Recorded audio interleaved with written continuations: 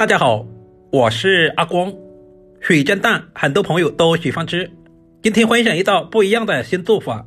这种做法很多朋友都没有吃过，如果吃上一次的话，你肯定会爱上它。我们一起来了解一下具体是怎样做的吧。首先准备3到4个鸡蛋打在碗中，有条件的我们最好是挑选土鸡蛋，因为土鸡蛋的营养更加的丰富。接着加入小半勺的食盐，然后用我吃饭的筷子充分的搅拌均匀。加入食盐是提前给鸡蛋入下底味，同时还可以加速蛋白的凝固。我们这里要多搅拌一会儿，使所有的蛋黄和蛋白充分的揉合在一起。搅拌鸡蛋的时候，我们一定要像视频中这样挑起来搅拌，这样才能够搅拌得更均匀一些。搅拌只用筷子挑不起来就差不多了。接着准备一个大一点的碗，把准备好的鸡蛋液倒在碗中。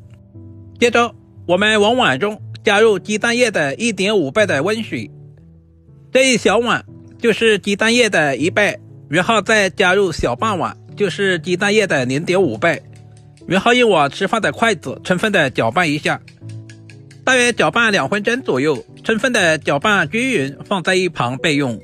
接下来我们再准备一朵新鲜的西兰花。今天的西兰花我们也不需要太多，像视频中这样把西兰花在新鲜的部分切下来。西兰花含有丰富的叶绿素以及膳食纤维，还有各种微量元素，尤其是老人和小孩经常食用，对身体非常的有益。我们把所有的西兰花像视频中这样全部切下来。经过处理完的西兰花也不要直接扔了，我们用来炒肉吃也非常的美味。全部切好以后放在提前准备好的碗中备用。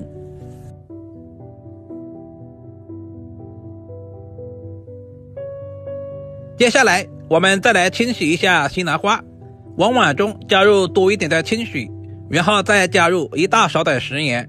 因为西兰花的结构比较复杂，里面难免有一些虫卵或者是细菌，食盐有消毒杀菌的作用。充分的翻拌均匀，放在一旁浸泡大约10分钟左右。接着我们就把西兰花捞出来，放在一旁控干水分备用。经过这样清洗之后的西兰花吃着也更加的放心。接下来我们再简单的准备一些配菜，准备小块去皮的胡萝卜，先切成薄片。胡萝卜含有丰富的胡萝卜素，也是小朋友们特别喜欢吃的。然后再切成稍微细一点的胡萝卜丝，胡萝卜丝我们稍微的切小一些。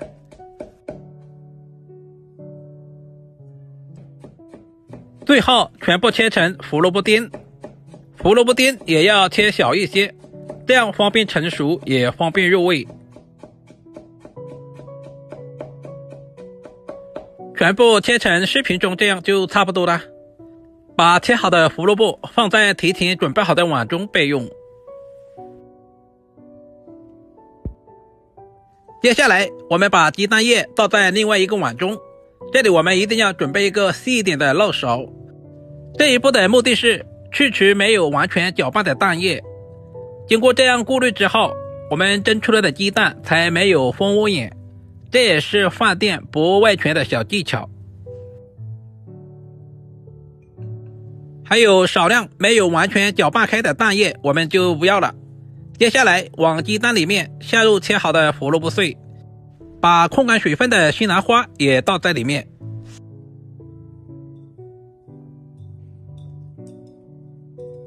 全部倒下去以后，我们再用筷子充分的搅拌均匀，使鸡蛋液和所有的配菜完全的揉合在一起。接着我们准备一个蒸锅，把鸡蛋液放在蒸锅里面，然后在上面靠上一个盘子。这一步的目的是防止水蒸气跌入在鸡蛋液里面。靠上锅盖，开大火，大约蒸8分钟左右。蒸鸡蛋的时候时间千万不能太长，不然的话很容易就蒸老了。时间差不多了，我们打开锅盖看一下，然后用食品夹把上面的盘子取下来。哇，好香啊！西兰花和鸡蛋的香味扑鼻而来，闻着都非常的有食欲。现在的鸡蛋已经完全的蒸熟了，接下来任食品家取出来放在案板上，如果有条件的也可以加一些肉末。一道营养又美味的西兰花蒸鸡蛋就这样做好了，是不是非常的简单？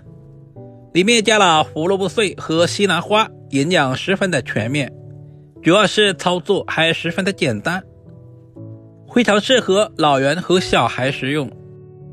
我们可以往里面加入一些生抽或者是芝麻香油，因为今天的西兰花蒸鸡蛋是给小孩吃，所以我就没有加。